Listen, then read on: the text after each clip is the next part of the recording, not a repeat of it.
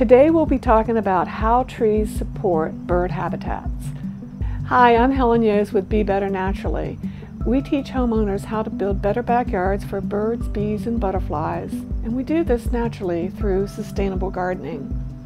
When suburbia first started, we were looking for the perfect residential tree for our lots. Most of these trees were not native, and the reason is that native trees support our native insects. One of the best things that you can do in your home resident lot is to plant native trees. They support more species of caterpillars for the moths and butterflies than any other trees.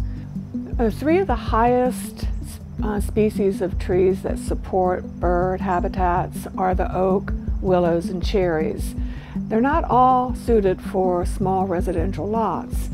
By all means, if you have a half acre or more, then the oak tree would be a fabulous addition to your garden and will support over 517 different caterpillars to feed your nesting birds. For the willows and the cherries, they're smaller in stature and they will fit better in a small residential lot.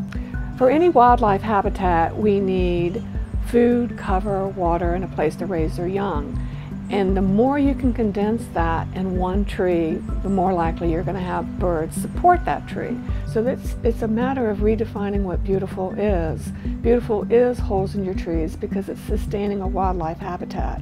Without any holes in your leaves, you're not supporting a wildlife habitat. You're just providing something that's beautiful to look at, like a couch in your living room, whereas you really want something that's going to be food for the wildlife, and particularly our birds. If you want birds in your garden, you need to have our native trees. A great example is the tent caterpillar. They favor cherry trees, and while you may look at it and think this is not something I want in my garden, it is when you think that it's feeding our baby birds. So instead of spraying for the next pest, let nature come in balance and let the birds eat the insects.